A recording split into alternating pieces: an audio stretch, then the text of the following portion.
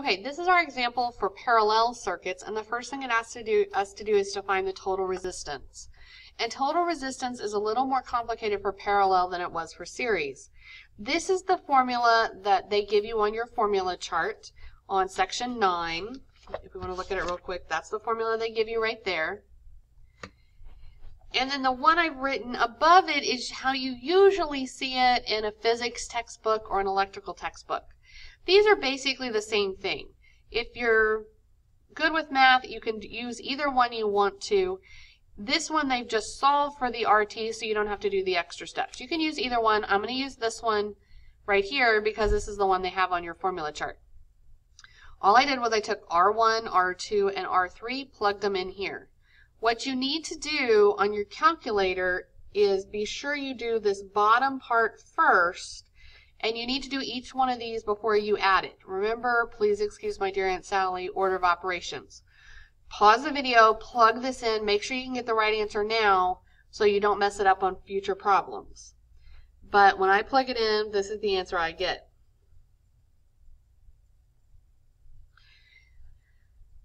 Notice that my total resistance in a parallel circuit is lower than my individual ones. It's always going to be lower. If you're not getting a lower resistance here, then you did something wrong. And then they round this off to be 350 ohms. They just round it off. Okay, then number 2 says, what's the voltage across each component in my circuit? Guess what we're going to use to find it? Ohm's law. Man, we use Ohm's law a lot. VT equals IT RT. So I know my total voltage is 15 volts right here. Oh, and I don't even need to calculate it because I don't know my current yet. So I'm just going to use my VT is right here, total voltage. And in parallel circuits, make this note at the top. In parallel, the voltage is the same everywhere in our circuit. Remember, in series, the current was the same everywhere. In parallel, the voltage is the same everywhere.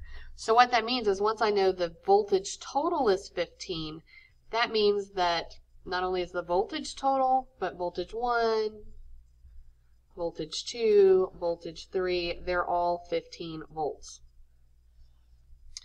So now we're going to do number 3 where it asks us to find the current through each of the components, and this is where we are going to use Ohm's law. So I'm going to scoot over here. V total equals I total R total. Do I know V total? Yes, it's 15. I don't know the current, but I do know the resistance total because we found it right here. So we're going to plug it in. And then how do you solve this? It's an algebra problem, so remember you have to divide by this one.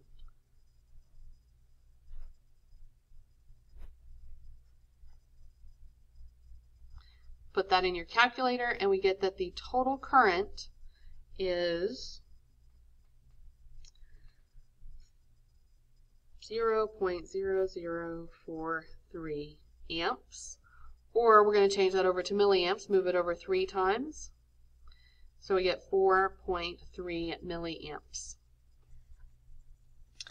Okay, and it really, I wrote it down wrong just a second ago. It should be 0.043 amps, which is 43 milliamps. Now we're going to find the current at each one of these branches, and we're going to use Ohm's law at each one. So the first one, Ohm's law, V1 equals I1 R1. Plug in your volts from right here because it's the same all the way across. Plug in your ohms from right here. And then solve for the I. Remember, you're going to divide just like we did up here. And get this. You're going to actually get 0.031 and then move it over to make milliamps out of it. Please take the time, pause the video, plug this in your calculator, make sure you're getting the same answers I am so that you know how to do it on your activity. And then do the same thing for the other 2. Again, we got these ohms from the 2 branches up here. The volts are the same everywhere.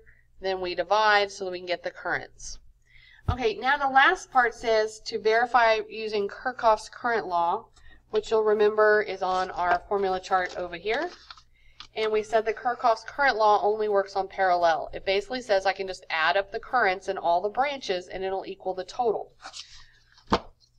So here it is. Kirchhoff's current law says add up I1, I2, I3, and we get I total. So I did that here. I took the 3 currents from right here and I added them up. Plug those in your calculator, pause the video, make sure you get the answer. And did you get 43 ohms? That's what you should have got. It may be off a little, or 43 milliamps. It may be off a little bit because we rounded these numbers in the middle steps, but it should be very close. And that, again, is a little check that we can make sure we got all these correct and it's working out, everything's working in our circuit.